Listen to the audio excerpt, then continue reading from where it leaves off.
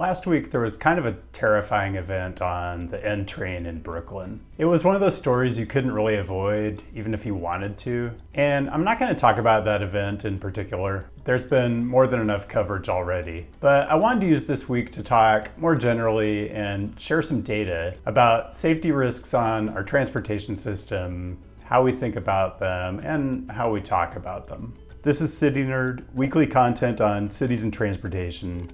Viewer suggested topics, always welcome, but this week I'm just doing my own thing. This is going to be a bit different from my usual video, a little more direct, fewer frantic visuals, a little less dry humor. Well, we'll see. The subject matter just doesn't necessarily lend itself to belly laughs, so a lot of this is just going to be me talking to the camera. So it's no secret that there's sort of a perverse symbiotic relationship between news organizations and news consumers when it comes to things like subway shootings or terrorism events or plane crashes or like shark attacks. What's the old saying? If it bleeds, it leads. Events that come out of the blue and disrupt our usual day-to-day are completely irresistible to our lizard brains, and the media companies are well aware of that. I like this graphic from Hannah Ritchie and Max Roser at the University of Oxford. It shows how the relative amounts of media coverage of different deadly events bears almost no relationship whatsoever to the things people actually die from. So this video is about fatalities on our transportation system, and this is a personal topic for a lot of people. Even if you're lucky enough not to have lost someone you care about to traffic violence, the odds are you're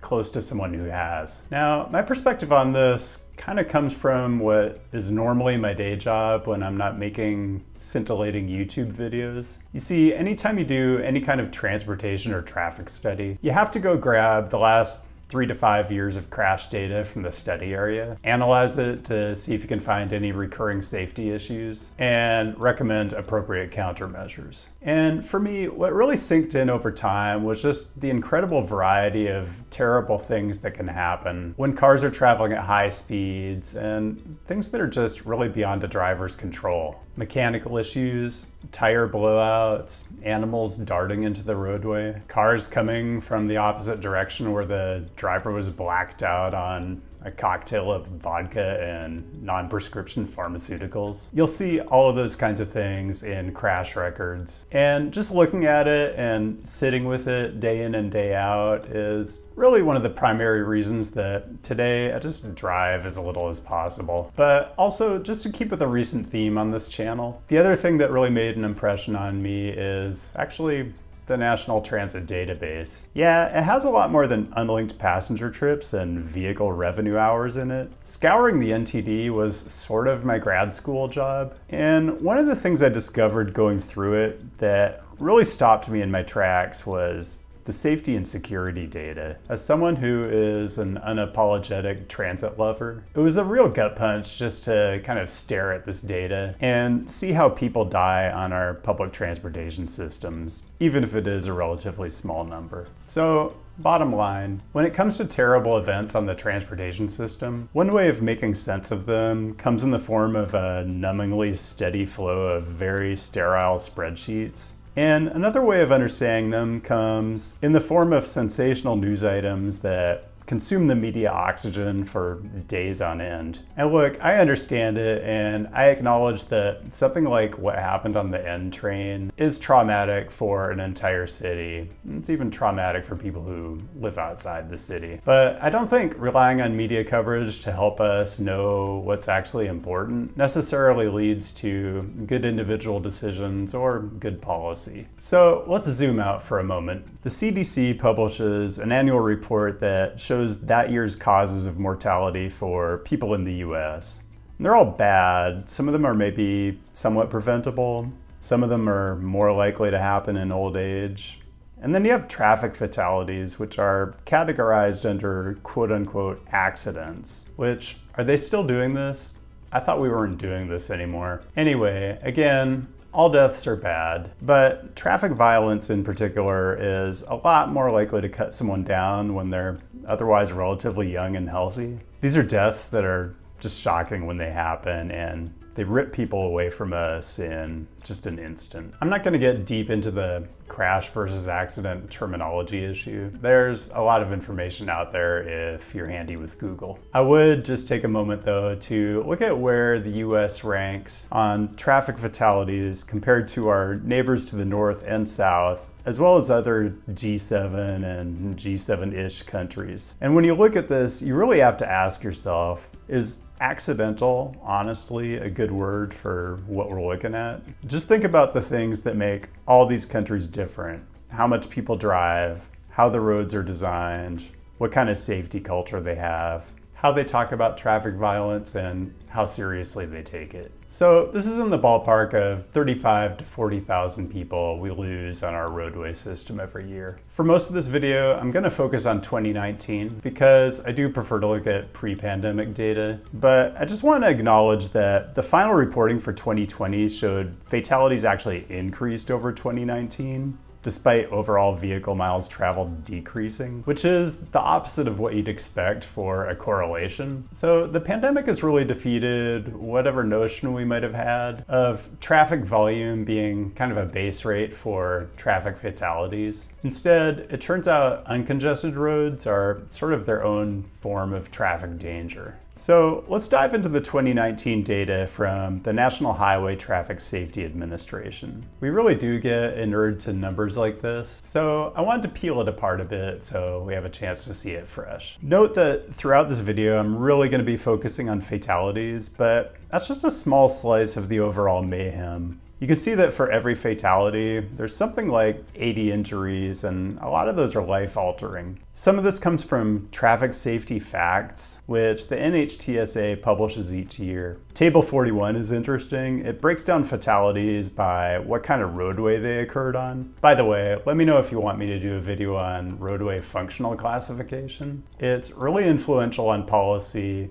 kind of interesting, and sort of insidious. So you can see the plurality of crashes happen on principal arterial / other, which I think the correct translation for that is strode, high speed, multi-lane, tons of conflict points. Some of the minor arterials are probably strody too. This isn't a surprise if you ever look at safety studies or Vision Zero documents. The maps always look like this.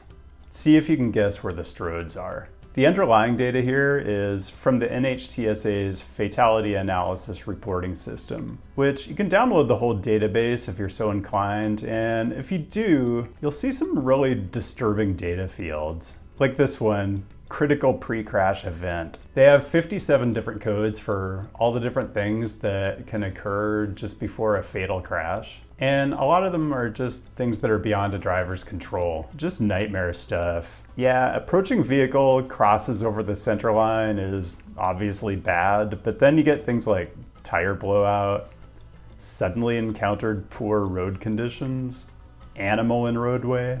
I mean, just seeing these in the data from actual crashes will make the hair on the back of your neck stand up. Or driver-related factors. I mean, you don't know who's driving the other car. Some of these, the fact that they even have codes for them is disturbing in itself. You've got code for reaction to or failure to take drugs / medication. Code 8, road rage / aggressive driving. And I don't even know what to do with code 13, mentally challenged.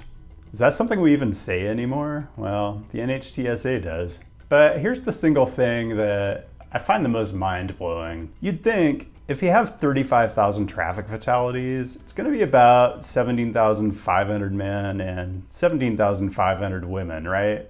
Well, wrong.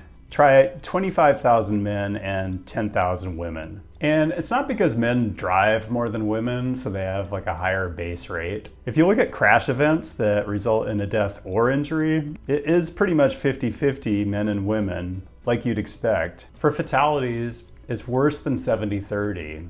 It's completely nuts. I'm not gonna editorialize on that further, other than if you ever wondered why men pay higher insurance premiums than women, well, there you have it. It's just actuarial science. So here's a takeaway. I think one reason you don't see more concern for this country's horrifically high crash fatality rates is People just don't think it'll happen to them. Everybody thinks they're an above average driver, which of course is mathematical nonsense. They think they're in control of their own destiny and the averages don't apply to them. But I hope some of what I've shared so far impresses on you that it's really just the illusion of self-determination. And there's an incredible variety of factors that come into play that you, as a driver, do not control.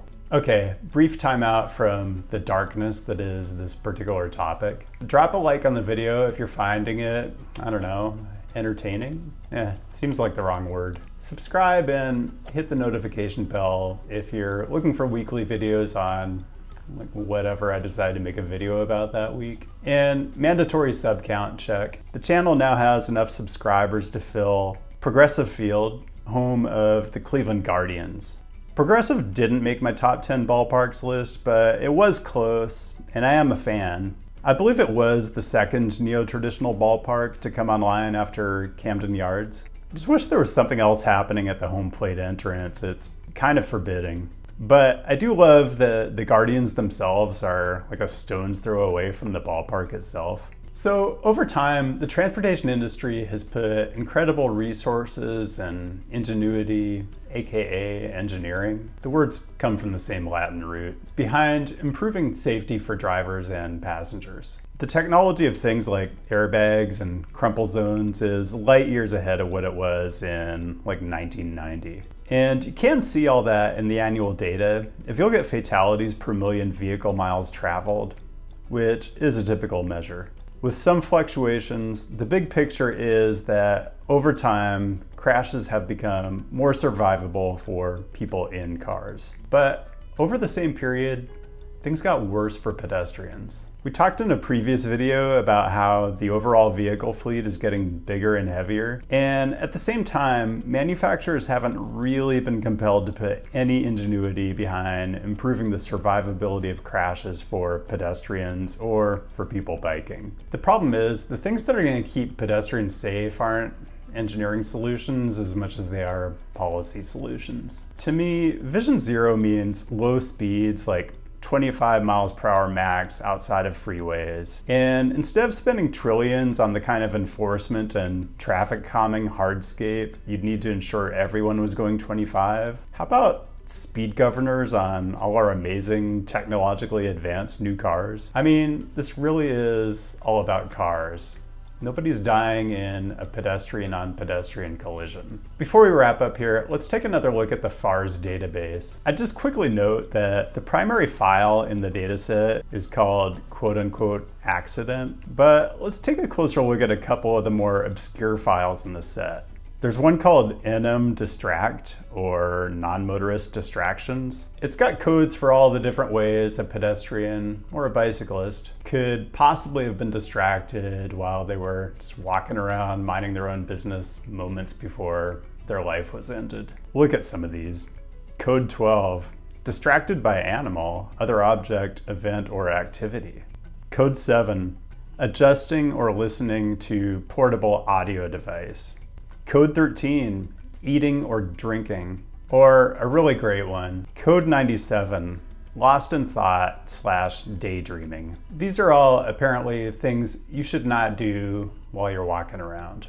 The dataset includes other curious variables or explanations for how and why a crash killed a pedestrian. Like pedestrian crash type, some of the available codes in the user's manual are 120, dispute related, Code 360, ice cream truck related. I swear I'm not making that up. And Code 160, pedestrian loss of control. I can't even imagine what that last one means. Anyway, it's amazing that when you go through the data, there are all kinds of things that excuse driver error. Mechanical problems, bad lighting conditions, animals in the roadway, people in the roadway. But when it comes to pedestrians, well, don't listen to music while you're walking, don't eat while you're walking, and by all means, don't daydream. And this all comes from the US Department of Transportation. And it's just disheartening that the entire way crashes are viewed basically just assumes that drivers in general are doing what they're supposed to be doing, operating 3,000-pound plus vehicles, plus or minus, I don't know, 15 miles per hour of whatever the posted speed is, with some minimum level of skill that was established when they took a test when they were 16. And if crashes happen, well, what did you expect? Life isn't perfect.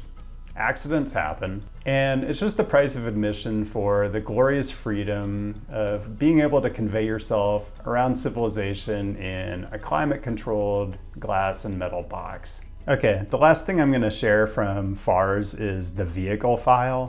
This will tell you every possible attribute of every vehicle that was involved in a fatal crash.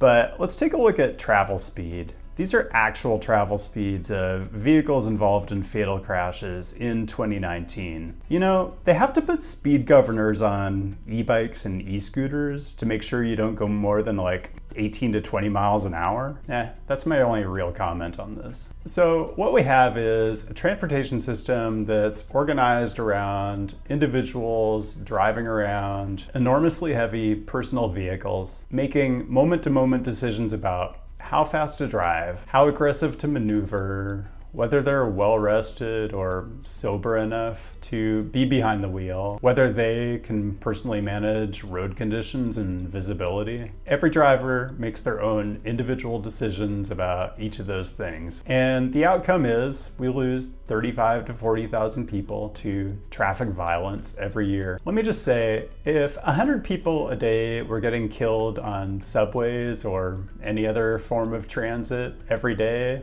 you would never stop hearing about it. But when it comes to our roadway system, we all think we're better drivers than we are and that we have more control than we actually do. Honestly, there's nothing I've ever observed about human nature or psychology that convinces me people are going to correctly assess the risks of driving everywhere as their primary mode of transportation. Of course, if they assessed it correctly, they'd probably stop driving as much, and then you'd have to ask, whose interest is that in? Okay, that's all I've got on Conspiracy Nerd this week. Keep the great topic suggestions coming. I'll be back with a new episode next week, and I'll see you then.